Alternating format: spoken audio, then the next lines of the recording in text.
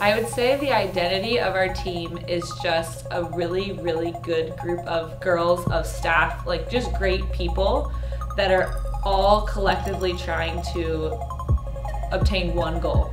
It's not a me thing. It's not I want to be an Olympian. It's no, we want to win a gold medal. We want to win World Cup. We. There's a lot of team and a collective unit.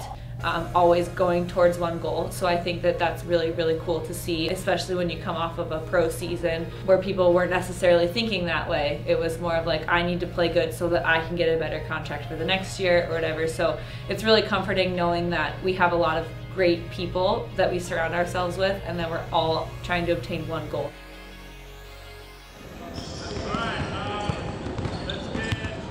I would say my role on this team is just to be wherever I can be the most helpful in. It's cool that I can play outside professionally and then come back here and know that my role is now bro. It's a good challenge for me to kind of like switch my brain from outside to libero because there is a lot of different things that I have to think about in each position. So it's a little bit of a challenge mentally for me, but I enjoy it.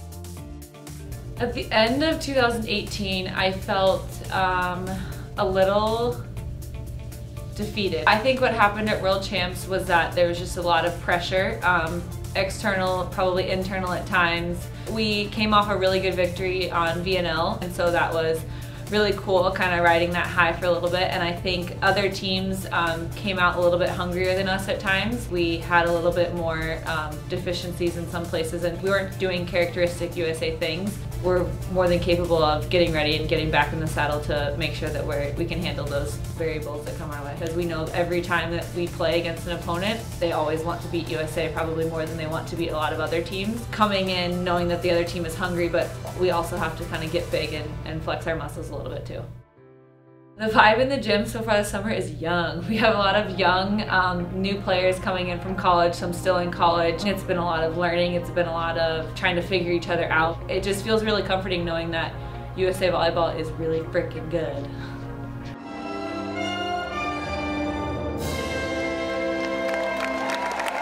I am super excited about Nations League because I was on Grand Prix 2 years ago, and so it's kind of like a extended Grand Prix. You get to know each other not just on the court, you get to know each other through thick and thin, through like a 35-hour travel day. My pro season this year has prepared me for this summer of USA because the teams that we played in Italy are full of really good players from Italy, from different teams. So you get to see a lot of different players from each country that you see in the summers during a Nations League or a World Championship or World Cup, and you get to play them and you get to scheme against them in a different way than we're used to with USA. Our goal as a team for USA is to qualify for the Olympics. Just taking it one step at a time, one game at a time, and the qualifier is our goal, and just knowing that yes, it's a really important tournament, but our goal is to just handle the team across the net from us one game at a time.